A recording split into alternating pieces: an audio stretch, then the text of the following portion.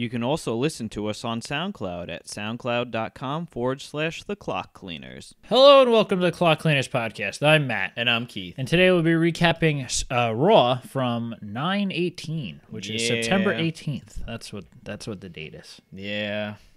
This was one of those episodes in the middle of like a season of TV show you're watching, and they just throw a clip show together, and that's basically it. Well, you know what the real thing is? It's been a month since SummerSlam, and they kind of just got everything out of the way already. They started too early. That's really what it was. They started everything too early, and at this point, they're like, okay, we hit all the notes we wanted to hit, so I guess we'll just make this like a recap show. Here's some poo-poo for you. Hope you like it. Yeah, well, it wasn't terrible. No, it wasn't bad, but it just wasn't. There wasn't a whole lot of love put into the story. Yeah, it was kind of hard to. A lot of stuff seemed phoned in. Right? Yeah. Okay. It was hard. It was what's the word I'm looking for? It's a very disconnected episode. Yeah. Like, I wasn't even paying attention to half the segments because it was the same nonsense. Like, I didn't even watch the Brock and... Oh, yeah, you didn't need to. There's really nothing to it. But, yeah, like, Roman was by himself. There was no Cena. I thought that was a good promo, though. Oh, no, he did fine. Yes. I'm just saying that usually you build to something. Right. But at the same time, he made a good point. We'll get to that later. Yeah. No, that's very true. All right. So before the show even started, they showed because Bobby the Brain Heenan had passed away. What Sunday? Yeah, I think I heard Sunday. Yeah. So they did like a tribute thing to him. Throughout the course of the episode, they played like a bunch of clips. Like one of the segments was a bunch of clips with him and Gorilla Monsoon doing random things on Monday Night Raw, and the other things throughout the course of the show. Corey Graves made it seem, he was just like, without Bobby the Brain, I wouldn't be here today, or things like that. So it said something about him, like that's the reason why he was a fan of wrestling. Yeah. So said here, but I think he was battling some sort of cancer. Yeah, he had been like unable to like take care of himself for at least a few months. Yeah. So very sad. Yeah. But so we open the show with Kurt Angle coming out to announce more illegitimate children. Yes, of course. No, that didn't happen. So he was basically hyping up No Mercy, saying we've got WrestleMania caliber matches, because we didn't know that by now. Yeah, well, because Corey Graves keeps on saying it. Everybody's saying it. Michael Cole does too. Michael Cole. So yeah. Anyway, he's going on about that, and then the Miz interrupts and is complaining why the IC title isn't being defended on another pay-per-view. It's true. That would be 2 in a row. Mm-hmm. And then Kurt was like, well, if you would let me finish, I was going to get to that. Tonight there'll be a fatal 4-way with the Hardy Boys, Elias, and Jason Jordan. And so for number 1 contendership of the IC title. Uh-huh. And The Miz was saying that Jason Jordan isn't worthy just because he's your son.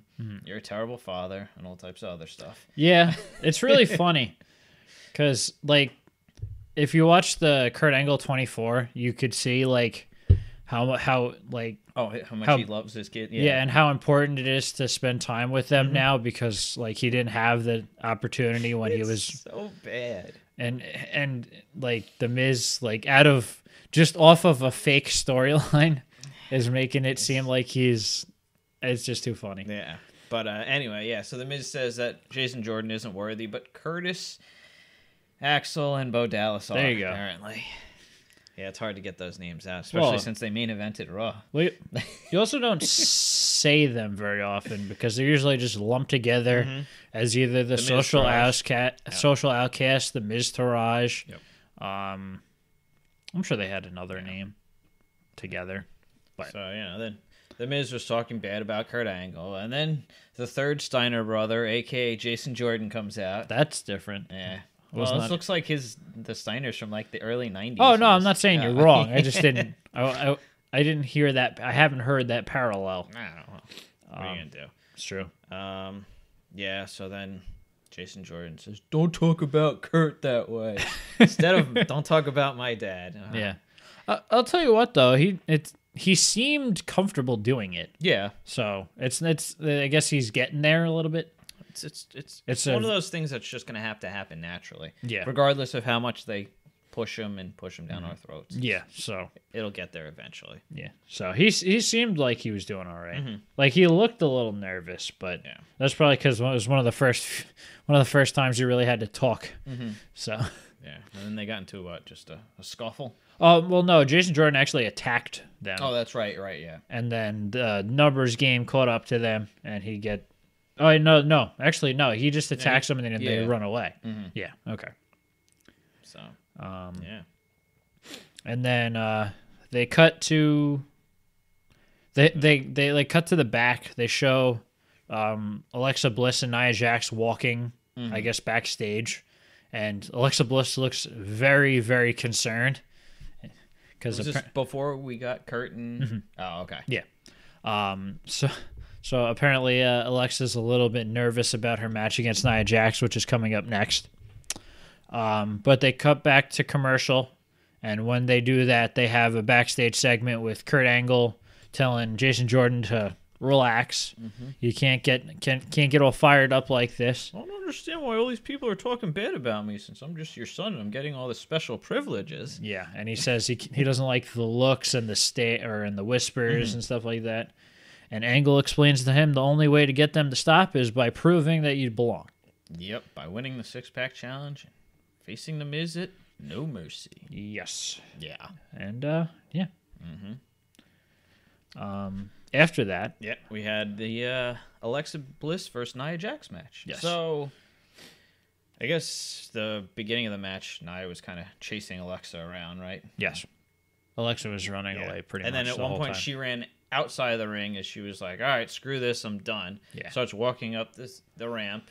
Then Sasha comes out, and Alexa turns and runs toward the ring. Right, runs into Nia. Yep. Is laying on the ground. We cut to commercial.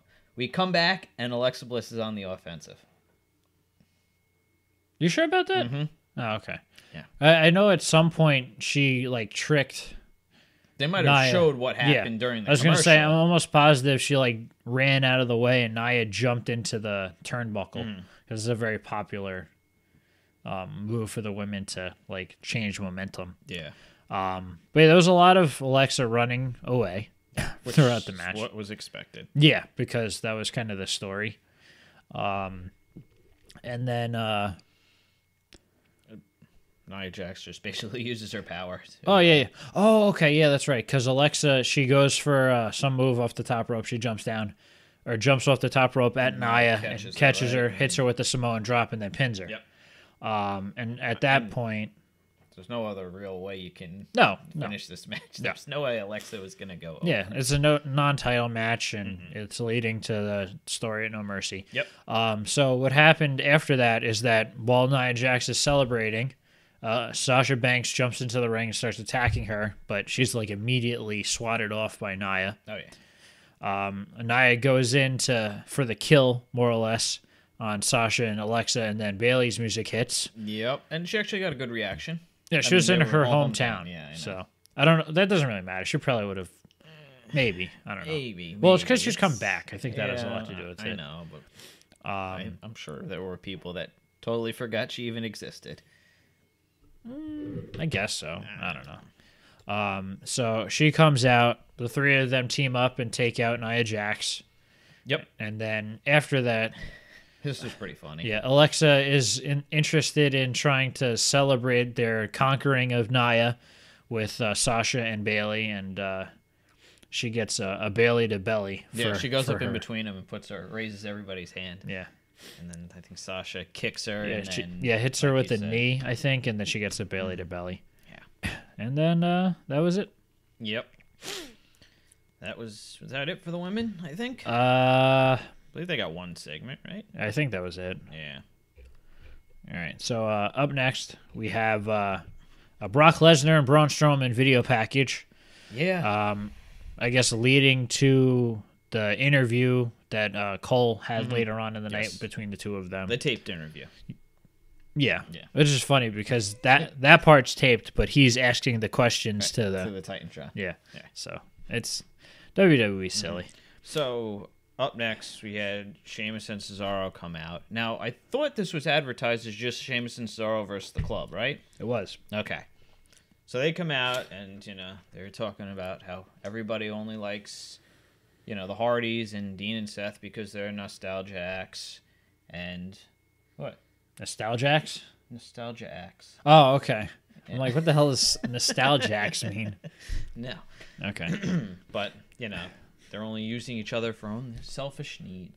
Referring to Dean and Seth. Yes. The Hardys, the I Hardys guess. They were just because they're, an old gimmick brought up again. Yes. Or an old team, I should say. Yeah, pretty much. But yeah, basically that, while they're a team now and everything is going their way, basically what they reiterated from what they said last week, that when things aren't going their way, they're just going to be fighting again. Yes, because they don't trust each other. Mm-hmm.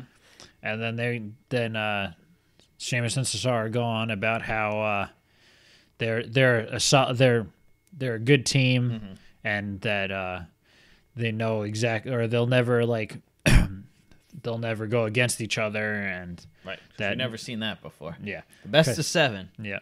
Well, that's different though, because that's kind of what caused it. Yeah. And then they went. Remember how sick of that we were?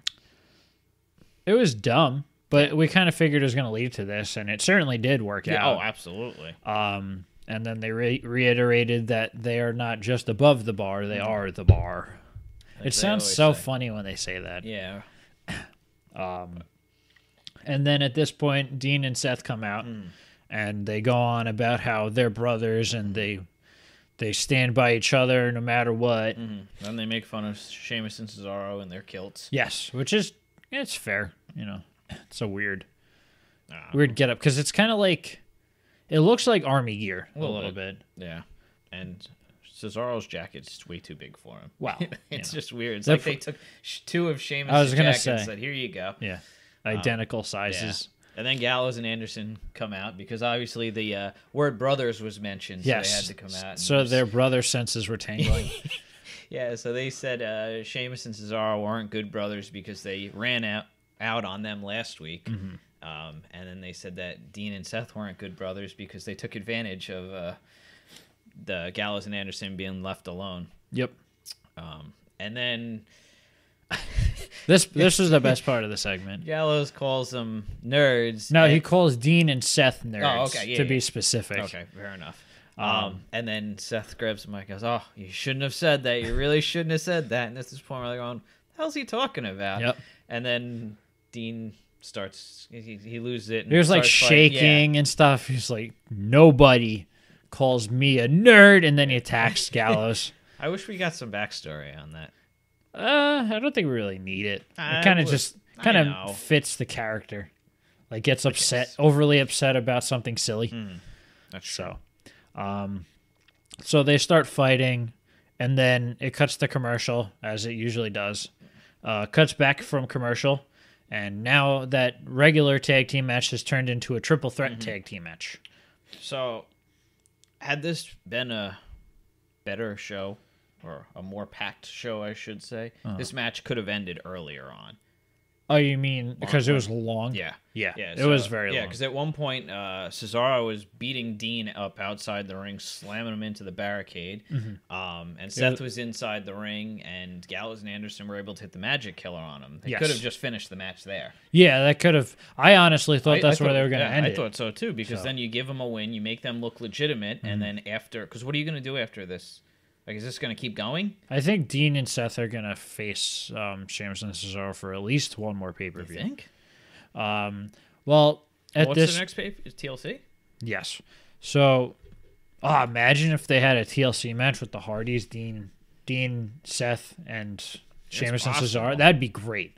It would be. That could be the one TLC match, and it'd be fantastic. Yeah. So maybe they will do that. I don't know. Do you really want to... Yes. No, I know. But do you really want to put the Hardys at risk here and getting hurt? What do you put them at risk? Did you not see that Ring of Honor ladder match that they did? Yes, I did. Yeah. There's no putting them at risk. They'll be fine. If anything, they're putting the others at risk. I guess so. They are 42-40. It doesn't matter. Yeah. Look, I'm just saying, man. Remember what we said about Undertaker versus Brock Lesnar in Hell in a Cell a few years ago? That I thought the Undertaker was going to die in the cell. I know. I said that about his previous 3 matches but as well. he didn't die. He didn't. So, and it was actually a decent match, if I recall. I was, I think, a candidate for Match of the Year. Was it really? Yes. Yeah. Huh. I know. Both of their matches were candidates for Match of the Year, which was surprising. But not like the Wrestling Observer one, the WWE Slammy I gotcha. one. But still, it's something. So, because those are a little biased, but yeah. But yeah, like you said, they hit the Magic Killer, but then Dean, Seth broke up. No, Dean broke it up, right? I thought Dean got hit with the Magic Killer. No, it was Seth that got hit with the Magic Killer. Yeah. You wrote Dean breaks up the pin, yeah. Oh, okay. Yeah. So, yeah, that's when, Seth threw springboard Cesaro off. I don't know. That was really cool. Yeah, it was. He went flying. Ever since Cass landed on the outside of the ring and that was it, it's just like... Well, you got to remember experience, body type. Oh, absolutely. So I would trust Cesaro to do something like that hell of a lot more than someone like... I know. not Gallows. Cass, there you go. Yeah. They're all the same people. Yeah, so in the end, it was the way every Gallows and Anderson match always ends. Oh, Anderson takes the pin. Yeah. So, yeah, I guess Dean was doing his through the rope thing, whatever the hell it's called. By through the rope, you mean his like clothesline? Yeah. And I guess when he went to do that, Sheamus tagged him, and then Dean hit Anderson with the dirty deeds, and Sheamus threw Ambrose out of the ring and then pinned Anderson. And that was it. Yep. So yeah. Yeah, it was kind of like... It was kind of just... Oh, no, it was a really good match. There's a couple of... there was an instance where Dean and Seth had... I think it was Sheamus and Cesaro on the outside on opposite ends of the ring. Oh, when they did the suicide dives? Yeah, they did suicide dives, and then the club got up, and then they did it going the other direction. Cool. So that was a fun spot. But yeah, it was a good match, and like you had mentioned, this was a really weak Raw in terms of matches and kind of segments. So they needed to put focus on this, but these are the guys that you want to have as the backbone. Oh, absolutely. So, and like when you think about like the landscape of the way that they have, like this just shows how much talent there actually is. And it's funny because you think they would start doing this more, putting singles wrestlers, making them tag teams. If they don't have anything to do or something like that, yeah. Absolutely. Because you have it so that you have like such a crowded upper mid or it was I guess an upper mid card on. You did have it on Raw. Yeah. Dean and Seth not being there certainly helps. Oh yeah. But you just have so many people with not enough time, and SmackDown kind of has the same thing. Yeah. So why not put them together as tag teams? Lower mid card. Well, but they still have a lot of people who aren't being showcased on a regular basis. Right. We haven't seen Bobby Roode in 3 weeks. Yeah, he worked the dark matches, but we haven't seen him. I know. So yeah. But that's what you got to do is start putting them in an almost non-existent tag division. Especially considering how weak the tag division is. Exactly. Yeah, so it just makes total sense. So the fact that they did this, besides the fact that it's Dean and Seth reuniting, it's good because you get them time. They're good workers, so they're gonna make good matches and have good stories. Yeah, absolutely. So it's that's exactly what they do with Sheamus and Cesaro. Yeah. Too. So because Sheamus can't get over on his own. It's true. Although he might have a chance now, but I also think that fans wouldn't like him splitting up with Cesaro. Yeah, no. So I think this is more of he has the ability. It's just to get there, he might lose the ability. Yeah. Which that's another guy with all the tools. Because that's who Triple H wanted to be the guy years ago. It's true. And then, fans just didn't react. Yeah, it's funny because he had a decent reaction. I think just so much was going on around him. His best reaction was probably when he cashed in on Reigns. Yeah, but it's funny because he's gonna die. He's another victim of wrong place, wrong time. Because pretty much anyone between 2008 and 2000 or now, anyone who has the potential just never had a chance. Yeah. because CM Punk was huge in the late 2000s. Forget about it. And early 2010s. So no one could touch him in terms of fan perception.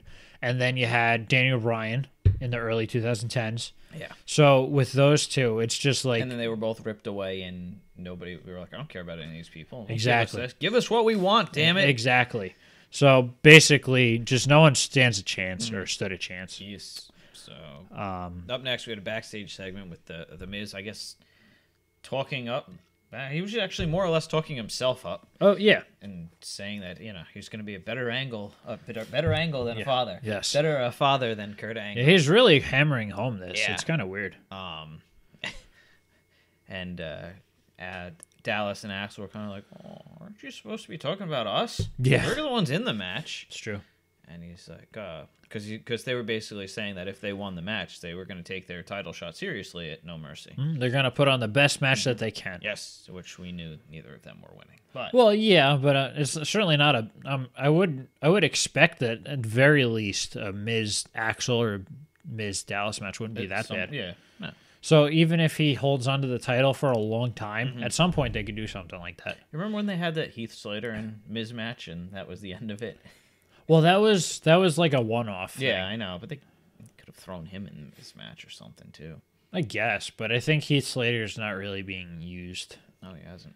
Oh wait, no, he fought Dash Wilder on main event this past week. Last week, Rhino fought Dash Wilder. Jeez. Yeah. Whatever. Then we got Yeah. John Cena and Roman Reigns video package, which was basically the same stuff we've seen the last 2 weeks. Yeah. 3 weeks. So, I knew when they showed, or I had a feeling when they showed that Lesnar Strowman video package earlier on, that this is going to be like a phone-in show. Yeah. And then after they played this, like you kind of know for sure. So after that video package, they have a backstage segment where Kurt Angle's in the back and Goldust is facing the wall. Right. And Angle's like, Goldust, what do you want? And then he turns around. He's like, it's not Goldust. It's Dustin Rhodes. Well, he said Dustin Runnels first, right? No, he didn't. He said Rhodes. He said Rhodes. I called him Runnels because it's his name. No, I thought that's what he said. No, first, he said changed Rhodes. it to Dustin Rhodes. He said Rhodes. So I'm like, you don't go by Rhodes. It's not your name. So. Yeah, and then he wanted another shot at Wyatt. Basically. Yeah, because he wants to, I guess, prove that he's not just a mask or something like that. He's still an old man, though. It's true, man. Yeah. He's old. What is he, 48? He might be 50. Yeah. I know he's older than. I think he's older than Angle. Yeah. It would make sense. Yeah. So up next, man, this is how you knew this show was weak. Well, because the amount of time that he got. Well, that. So up next, we had Kurt Hawkins out there, and he was announcing that the Superstar Factory is closed. Yes. But he's apparently the history machine now, or something like that. Yeah. Because of his 114 match losing streak. That's impressive. And it's going to end tonight. So you think that's on TV? It's got to be, right? No. It has to be. No, it's got to be house shows and stuff, too. Nah. You really think? Yeah. Because remember the whole Goldust? Oh, no, they never acknowledged that. What they said on TV that their record was terrible, but they have like a crazy winning streak on the house show circuit. Man, I was really hoping that Kurt Angle said, "Oh, Dustin, your win-loss record doesn't let you have another match with Bray." So I feel like 114 is kind of too low because he never wins. Well, you figure what? Do you come back right after the draft? Or before the draft? I would say about a year ago now. Yeah, it was. They were hyping videos right after the draft had started. So I mean, well, because let's say for argument's sake, on house shows, he has. What do they wrestle 3 times a week? They do 4 shows, 3 house shows, and a SmackDown and a Raw. Even if they do that, let's say for argument's sake, he has 1 match a week. Even if that's too many, that's 52. Right. So yeah, you're probably right. Yeah. I was just being dumb. Yeah. It's really funny, though. 114 in a row. But it's going to break it tonight. And the person who answered the challenge also hasn't been on Raw in a month, at least. It's been a while. Maybe a little longer. It's super funny because like Titus is on all the time. Mm-hmm. So Yeah. Well, a little less now since Tozawa's not. But he has been around. Oh yeah, absolutely. So it's really funny that Apollo, who's one of or his main client, is never with him. So yeah, but Apollo won the match pretty quickly. Yeah, they gave it some time, which was kind of like you said, proof that this was a weak show. Yeah. So, all right, say a couple months, Enzo is completely worn out. His welcome. You should have Kurt Hawkins beat him. No, then send him back. It's never gonna happen. Kurt Hawkins is never gonna win a match. Yes, he is. No, he's not. Who? Yes, he is. I don't know. Somebody. Maybe that would be the nail in the coffin for Reigns. Oh, okay. That's never gonna happen. No, you don't know. No, it's never gonna happen. Anyway, so now his streak is 115 matches in a row. Yeah, which they did make a graphic for it and everything afterward. Very proud. Well, you know what? It's something. It's true. And so, Kurt Hawkins is a funny guy, so. Oh yeah, he is quite entertaining. Yeah. So, I don't know. I'll bring it up later. Hopefully, I remember. So at this point, they do the interview for Michael Cole interviewing Brock Lesnar and Braun Strowman. Yeah. It's that whole, okay, I'm at the announce table. I'm going to ask questions to Titantron, but it's a pre-recorded interview where they answer the questions or we go back and forth. Yeah. It was nothing new. No. It was more of, it was basically just Heyman saying that Braun made it so that Lesnar has to do whatever it takes to defeat him, and Braun pretty much says that I'm going to destroy him like I've destroyed him for the last month. Takeaway from this segment is really when Lesnar started speaking and said, you know what, Braun, thank you for backing me in this corner, and I'm going to, show you what I'm really made of, or whatever he said. Yeah, so.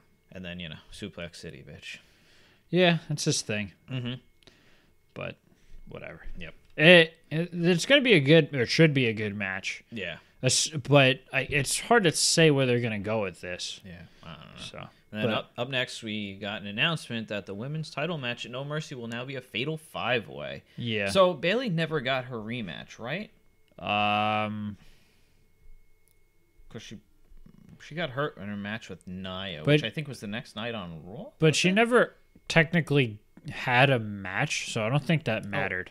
Oh yeah. She didn't lose the title. Yeah, I thought she lost it to Alexa. But that was months before. Was it that long ago? Yeah. This was just a new match. Oh, okay. All right. She had earned the right to challenge Alexa for the title at Yeah, SummerSlam. I don't know if they kind of just threw Bayley in here, basically. Well, yeah, but I think it was expected. Mm-hmm.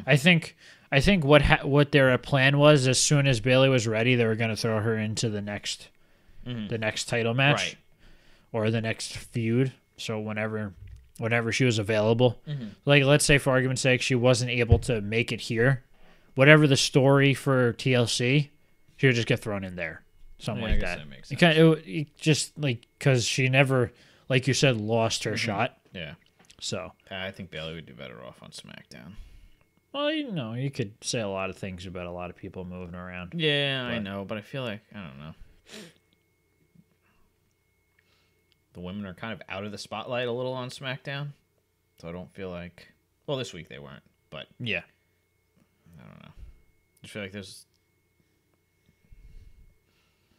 Yeah, I got nothing. I like the Alexa Bliss Nia Jax storyline. It's fine. It feels like they don't know what to do with the rest of them. Well, so you mean Sasha, Emma? Yeah, there's Mickey James, Alicia Fox. There's too many people on the roster. Yeah, some are right. She was at the Mae Young Classic. That was really funny. Yeah. I'm like, I forgot she works for them. But they have too much talent, not enough time. Yeah. So, but that goes back to what we had talked about a while back, and possibly getting a women's show. Yeah, but theoretically speaking, they'd all be better off on SmackDown. Yeah. So it's kind of hard to say one particular person would be. No, I know, but I mean, ever since Bayley has come to Raw, well, yeah, she's fallen a little flat. Yeah. Hammered into the ground. But I think it's more of the booking than anything. It's not even necessarily her. Yeah. So. Oh yeah, no, absolutely. It's been 100% the booking. Yeah, I'm not faulting her. at all. Yeah. So, all right. So up next, we had a very interesting segment.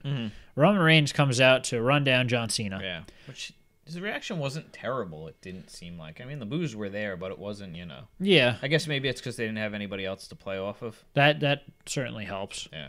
But yeah, Roman comes out, basically says that I'm here, Cena's not, and then he plays. What's gonna happen? Yeah, he plays a clip for John Cena doing the same thing to The Rock right before that he said, how can I be a knockoff of John Cena? Do I look anything like John Cena? Do I have a military haircut? Ask Alex Riley and stuff like that. That was really mean. Yeah. What was his name in Glow? I can't remember. Oh, yeah.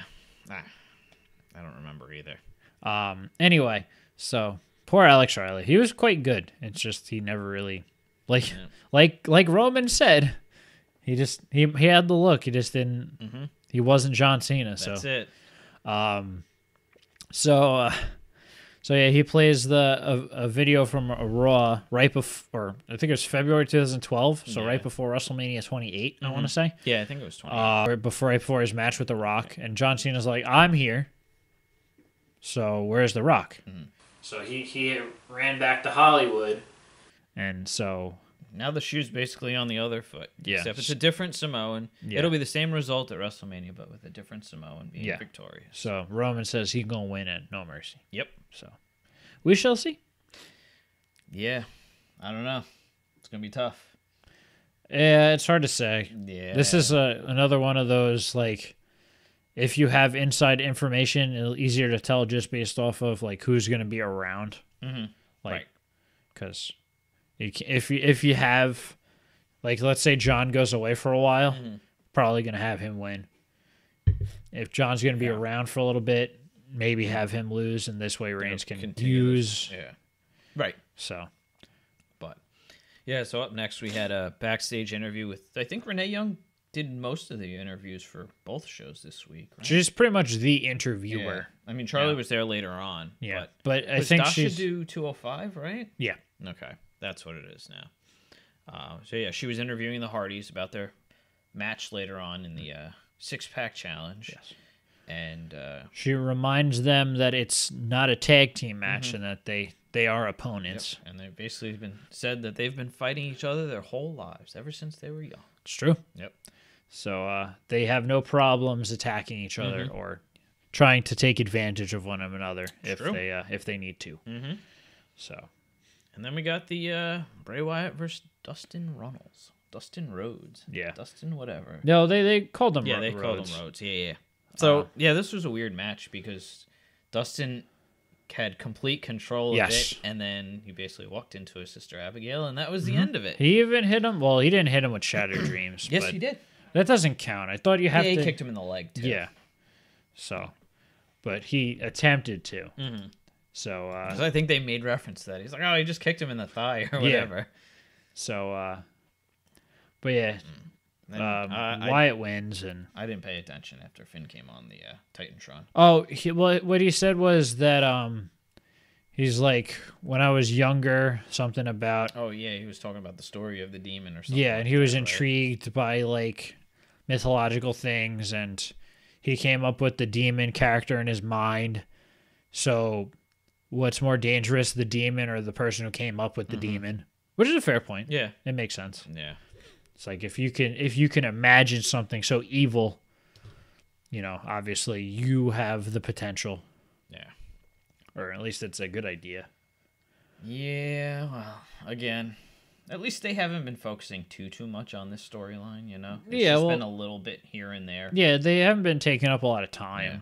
So it's at least you have that. Wrestled recently, has he since? Not since the Monday after SummerSlam, right? Yeah. Yeah. Because I think they had a rematch. So, all right. So up next we have Enzo Amore coming out. Yeah, I guess he was just coming out to basically cut a promo and say that he was going to beat Neville. Yes. At No Mercy, and then all of a sudden, Braun Strowman comes out and levels him. Yes, he obliterates him. Yeah, and he brings him in the ring and then beats the crap out of him some more. And hits him with the running power slam. slam. Oh my god, he gets so much height on that choke slam. So, I mean, I don't know. It's just their booking with Enzo is so odd. It is odd, for sure. But it's just like, all right, you can hang with the cruiserweights, but everybody else is just going to beat the crap out of you. Actually, the cruiserweights were beating the crap out of him, too. Well, I think that this is what we had said needed to happen. He's a transitional guy. Yeah. Where he links the cruiserweights and the main roster. Yeah. So it's fine because he's being booked strange, but he's being booked strong because he's smart. Yeah. Well, relatively speaking, because he's winning matches because he's using his head. Yeah. So picking his spots. Yeah. I think it was a couple weeks ago. I forgot to mention this. They had a segment where Enzo and Neville like meet each other in the back. And they're like looking at each other. I'm like, how much you want to bet Neville loves the fact that he gets to work with Enzo because they're both NXT guys. Yeah. So like I kind of figured like it's probably like the best that like I'm sure he loves having him around. Yeah. So I just thought it was kind of funny because obviously Neville's meant to be angry all the time. Right. And it's, bringing some more views to 205, which is his domain. That's true. Yeah. Which, actually, after Strowman's making his way back up the ramp, Neville's music hits and he comes out. And Neville's kind of like, It's like, I don't want any beef with you. Just walking by. So he comes into the ring and then, what is he hit? He hit the red arrow, right? On Enzo. And then he grabbed the mic and said, "How you doing?" Yeah, it's really strange when someone comes in after someone who'd gotten beaten up and then uses an aerial move.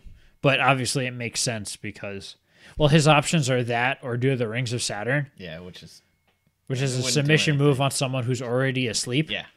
So it doesn't make a whole lot of sense. So then, what happened? Right.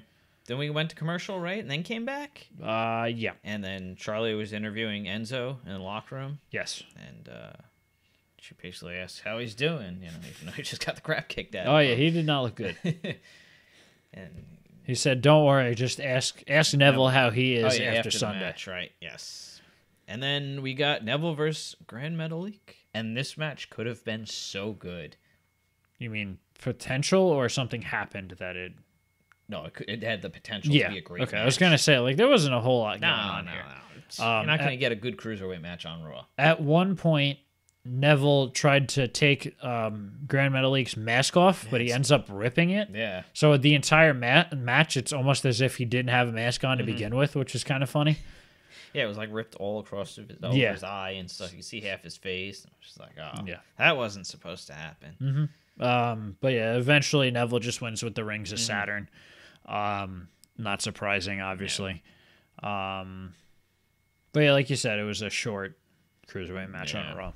It's to be expected. To be honest, they should just have Enzo do the cruiserweight segment on Raw and just keep the cruiserweights off Raw. There's no point. Unless they're furthering a storyline. Yeah. Well, if they're not going to try, you have a good point. And if they get rid of the like a chunk of cruiserweight segment, they give it to the women. Right. Yeah. That would make more sense. Absolutely. Yeah. But which I would assume that if the cruiserweights do go by the wayside and they get rid of 205 Live, then that's probably what'll just happen. It'll be another women's segment that takes over. I don't see that happening. I don't think they'll get rid of the cruiserweights in general. Do. Unless they just send them back down to NXT and have some sort of. Well, honestly, I wouldn't be surprised if they just do the network show. Yeah. And not have them on Raw at all. I guess that's true. Because you can have them on NXT and 205 Live. Yeah. So that would make more sense. Yeah. Which is kind of what they started doing at the beginning, and then they. Right. Yeah. Because some of them were. Because before they were on a couple Raw. of them were even in the Dusty Rhodes Classic last year. Yeah. Rich Swann was too. Yeah. Jack Gallagher had a couple of matches on NXT before 205 Live started. He fought Tyler Bate not too long ago. Yeah, but that was different because he was facing him for the European British title. Yeah. All right, so we're up to the main event. Yeah. The 6-pack challenge. What is it, SmackDown? Yeah, I know. For the Intercontinental title number one contendership. Mm-hmm. So before the match starts, Elias comes out and he starts singing a song, mocking his opponents individually. Or he started to. Yeah. He started with Jason Jordan, if I'm not mistaken.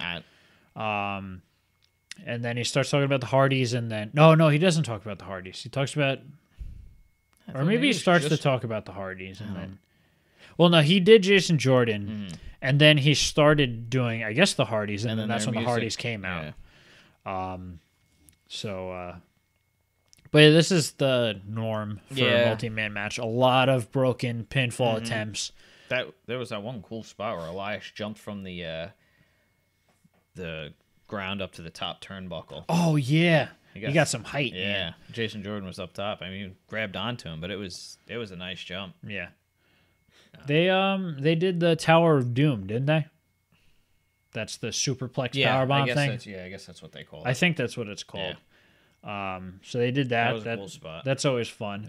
Yeah, because that's right. Because Jordan caught him and then tossed Elias over the ring outside. Yeah, and then they did that. This was a predictable match. Oh yeah, well obviously, yeah, because at one point it looked like there was a chance for Axel to win. I think he had someone down, and then I think Jason Jordan broke up the pinfall, and then he took he used his neck breaker. I think I just called it a neck breaker. Ooh. Jason Jordan. Jason Jordan? Oh. Yeah, he used it on Axel, and then that's how he got the pin. Oh, is that all? Because it's his part in the grand amplitude. Yeah, that's right. And then he gets hit everybody with Northern Light suplex. That was earlier. Yeah. Which, I mean, he's a great athlete and everything, but sometimes I cringe on those landings. Oh well, you know. Ever since Cena was dumped on his head. Well, that was a little different. It was different. But. Yeah. So, but after the match, because Jason Jordan had won by pinning Axel, The Miz comes in, and he starts clapping, like the golf clap. Yep. And then he turns around and goes to hit Jason Jordan, and then the Miztourage comes in and attacks him, and then he gets a skull crushing finale, and then he grabs the microphone, and he says that at No Mercy I will still have my title, Kurt Angle will still be a terrible father, and you'll still be a bastard. Yeah, it was a decent way to end it. Yeah. So, think there's any way they put the title on Jason Jordan? No. All right, so here's what I'm thinking. It still wouldn't work because it wouldn't benefit Jason Jordan anyway. But you have Joe come back and attack him. Have a storyline between Joe and Jason Jordan. I think that would be good. That would probably be the best thing for him. Yeah. Because you have Joe who you can rely on to have a story that doesn't and then be affect like, you anything. took my spot. This was supposed to be my spot facing The Miz for the IC Except for the fact that like it was never announced or yeah, anything. I know. It was supposed to happen, though. So, but yeah, that would be good. Yeah. And give The Miz Jeff. Yeah, right. You can have that. Yeah, that would be the best way. Or give him Matt and Jeff, and Matt and Jeff kind of have a small feud involved in their feud. Mm-hmm. So that'd be cool. Yeah, something. Yeah. I don't know. But it's going to be interesting to see where they go with some storylines after No Mercy. That's true. But we're actually getting to the point in time where a lot of things have to get wrapped up. Because it's time to start building for... Well, Survivor Series is going to put everything on pause. Right. Oh, yeah, that's true, because they'll just probably have the big match. Mm-hmm. So either they're going to wrap a lot of things up, not do anything for a month, and then get started in December. Hit the pause button. Or hit the pause button, which is obviously the worst thing to do. So that will probably be their plan. So yeah, this was our Raw review. Yeah. I kind of started saying this earlier, but had this been the Labor Day show, it would have been fine. Yeah.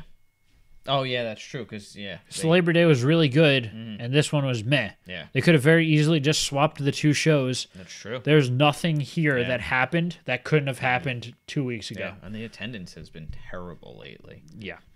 It's because everyone watches on Hulu. Yeah, I guess so. All right. So if you liked what you saw here, please like, share, and subscribe. Bye. Bye.